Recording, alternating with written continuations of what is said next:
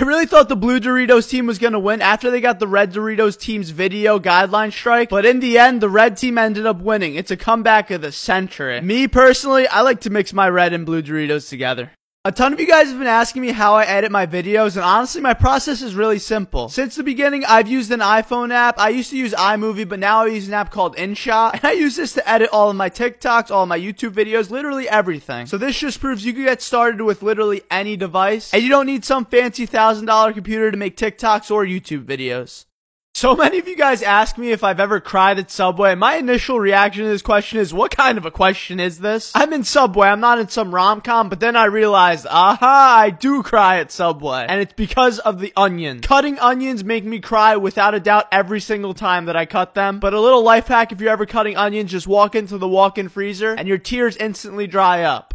Today, for the first time ever, I had a customer come in and he ordered a cookie sub. I'm gonna be honest, I never had anybody come in and ever order something like this, but I've made it plenty of times for TikTok. So when he came in and told me that he wanted a cookie sub, I was kind of stunned. So I put every type of cookie onto the sandwich for him, and I actually burned my hands trying to take it out of the oven. And I rang it up for him and it was like $7. I hope you enjoy your cookie sub. One of my most asked questions since I started TikTok is whether or not Subway is halal. As of right now, 1 in 10 Subways are halal across the United States and the UK, but every single Subway has halal options, for example, the Veggie Delight. And if you don't know what halal means, it basically means a way of prescribing the meat in a certain way for religious purposes. I hope that answers your question. One of the many ways that I like to get my mind off of everything is to play mini hoop basketball in my room. It might not seem like much, but this little hoop and this little ball takes my mind off of literally the entire world for a few minutes. Whenever I'm feeling stressed or I feel like I have a deadline to meet with school or even TikTok or YouTube and stuff, I literally just pick up the ball and start shooting. Yo, and honestly, it kind of translates to real life basketball. I've noticed my shot get a little bit better.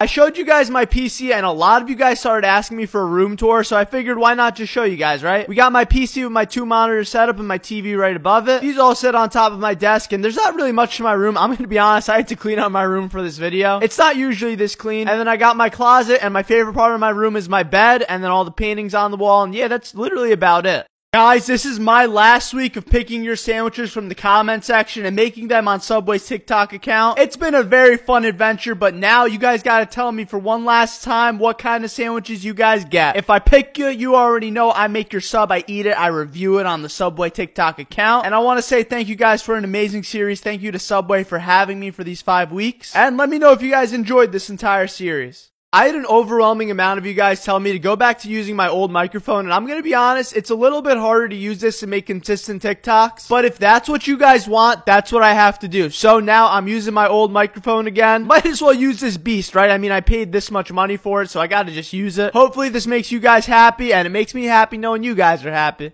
Me and my brother would always get in fights as a kid over what flavor of Doritos is better, so if you're seeing this, you're on Team Blue Doritos. Also known as a Cool Ranch Doritos, so if you're seeing this on your For You page, you gotta make sure your team wins by interacting with this post any way you can. Me and my brother would always get in fights as a kid over what type of Dorito is better, so if you're seeing this, you're on Team Red Doritos. Also known as the Nacho Cheese Doritos, so if this is on your For You page, you gotta make sure your team wins by interacting with this post any way you can.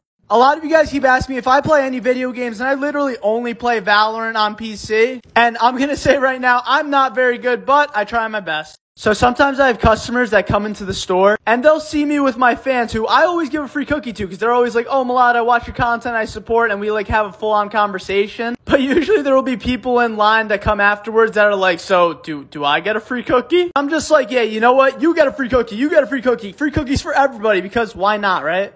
I'm not gonna lie, some of the sandwiches we make at Subway are a lot harder to make than others. And the hardest sandwich to make on the menu is easily the Veggie Delight with all the veggies and a few sauces on it. You know, making the sandwich itself isn't actually that hard. It's pretty simple. You just toss veggies onto bread. But closing the sandwich up is such a struggle, I have to say. A lot of people like to use the knife to close the sandwich, but I'm never really a big knife closing guy. But somehow I always manage. A ton of you guys had no idea that Subway has pizza, so let me inform you. The pizzas at Subway are literally killer. You can get whatever toppings you want onto it. I like to make a nice little barbecue chicken pizza, but this person just got a plain cheese pizza. They're personal size, so you could pretty easily demolish these things, and the best part is they're not that expensive at all.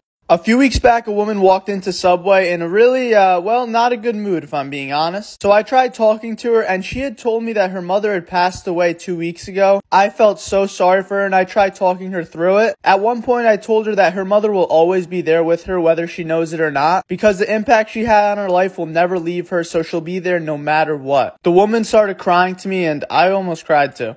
People always ask me how I have so many stories to tell, but I think in reality, I just look at life in a certain way. You can make a story out of literally anything you want. I mean, we have stories that happen every single day in our lives. You just have to be paying attention to what's going on around you and kind of take self-notes about it. For example, I could probably tell a pretty elaborate story about this person ordering a plain sandwich. So using your phone at work really depends owner to owner, but at my store, you're 100% allowed to use it. You could use it to listen to podcasts or watch YouTube videos while you're doing your work, but you can't just sit there and scroll TikTok all day. And you definitely can't use it while you're making customer subs, but it's good for background noise and music. So many old friends come to the Subway now and enjoy themselves a delicious sandwich made by yours truly. And it's always so amazing when I have old friends come in because it's like taking a trip down memory lane. Even though we've both gotten so much older and so much more wise, there's still a great connection there. Thanks for coming, Danny and Steve. A fella named Peter sent me a mystery package to the store, so I thought I'd open it here on TikTok. Inside the package, he gave me 2 chocolate eggs that had a bunch of caramel Swiss chocolates and 2 snow globes, which were really nice and from Switzerland. He also sent me a letter with it, and he made a YouTube video for me of him making his own sandwich titled Thank You Milad. Thanks, Peter. It feels like every single day our store is just getting busier and busier. And it's crazy because the customers are now the people who watch my TikToks and YouTube videos. Thank you guys for coming in and supporting my parents' business. I love you guys so much. And you already know if you come into Subway and I'm serving you and you know me, I give you a free cookie.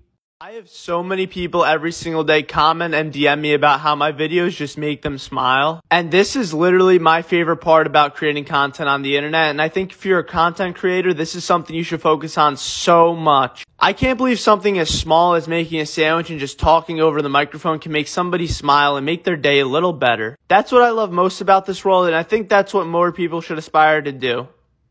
For some reason, you guys really want to know what my height is. And in person, a lot of people always tell me that I'm taller than they expected. I think this is because my camera hangs around my chest rather than up high where my head is. So it definitely looks like I'm shorter through these videos. But in person, I am 5'11". I know it's not 6 foot, but hey, maybe one day. And at least I didn't lie. People are always asking how much I make from tips in a typical shift. Today I worked about 9 hours, and in cash I got $55, and on the credit card machine I got $35. But it wasn't always like this before TikTok. Honestly, I got like $10 a shift. Some people feel satisfied driving exotic cars. Some people feel satisfied by drawing and doing portraits. Some people even feel satisfied by making or watching people make subs, but I feel satisfied by cutting boxes. And I have no idea why. I mean, just cutting up boxes and folding them, it's just so satisfying to me for some reason. And to me, this has completely proven that the simpler things in life rule all. To be happy in life, all you need is a couple boxes to cut.